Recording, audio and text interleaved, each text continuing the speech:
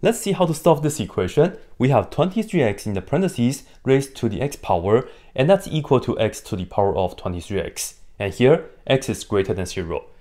In fact, if you don't have this condition, then people will get into debate because they will say, is 0 a solution? But if you have x equal to 0, you will end up with 0 to the 0th power. Well, I will let you decide that. But anyway, you do have this condition. So let's see how we can proceed. Here, notice that we have x in the exponent. So perhaps our best bet is to take a logarithm on both sides. Right here, let me just write this down again. 23x raised to the x power. That is equal to x to the 23x. And it seems that we can use any kind of log. I'm just going to take our natural log on both sides.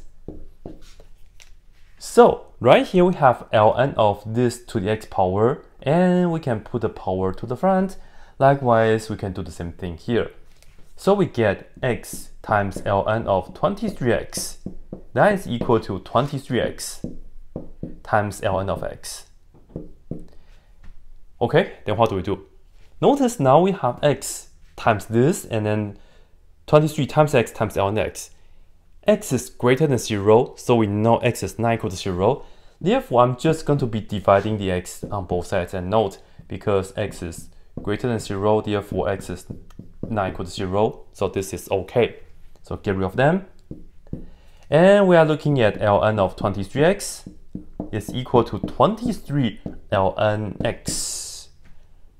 What do we do next? Well, here, I think we can use the property of log again, right? Because this is just ln of 1x, ln of 23x. We can break it apart. If it's a multiplication inside, once we break it apart, it becomes ln of 23 plus ln x. And the reason that we want to do that is now you see we have ln of 1x just like this right here. So we can subtract ln x on both sides. This and that cancel, and we will just have ln 23 is equal to 23 ln x minus this is like 1 ln x. So we end up with 22 ln x. And then we can divide the 22 on both sides. I'll just put it here. So we have ln 23 over 22, that's equal to ln x. And then finally, we can just do e to this power and e to that power cancel. And we have x equals e to the ln 23 over 22. Which looks a little bit too complicated. I don't like that. So here, I'm going to use a log property, well, the rule of exponent first. This, I'm going to write it as e raised to the ln 23 first. And then raise that to the 1 over 22. The reason we can do that is because this is like ln of 23 times 1 over 22, just like this. And we can look at this power first, and then that power. Once we have that, e and ln cancel, so in fact, x can be nicely written as 23 raised to the power of 1 over 22.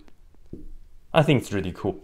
And I think if you took log base 23 on both sides, you can get to this step like much faster, but maybe sometimes we wouldn't be able to see that during the process. So that's why I took the natural log, and yeah, just like this.